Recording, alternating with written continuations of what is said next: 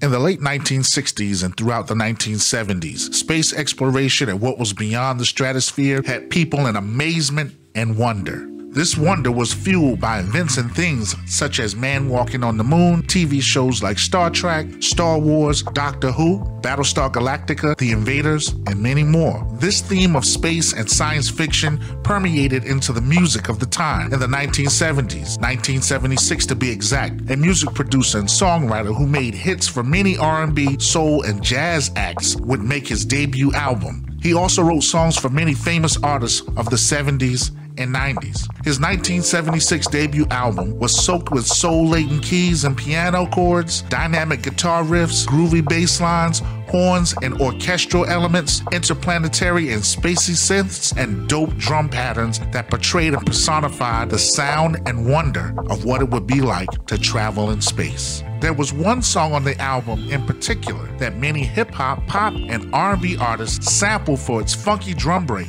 This song has been sampled more than 283 times. Artists such as Benny the Butcher, J. Cole, Wiz Khalifa, Eric B. and Rakim, Dido, Kid and Play, DJ Shadow, Boogie Down Productions, Pete Rock, Ice-T, Digital Underground, Camp Low, Family Stand, Janet Jackson, Boldy James, 2 Live Crew, The Ghetto Boys, NXS, K-Solo, and many more have used this song. I'm talking about none other than the song Theme from the Planets by Dexter Wansel. He was part of the MSFB. This was the house band to Kenny Gamble and Leon Huff. That means he was one of the session musicians for the Philly International Sound. What's up, Philly? Let's give props to an amazing songwriter and music producer. His name is Dexter Wansel.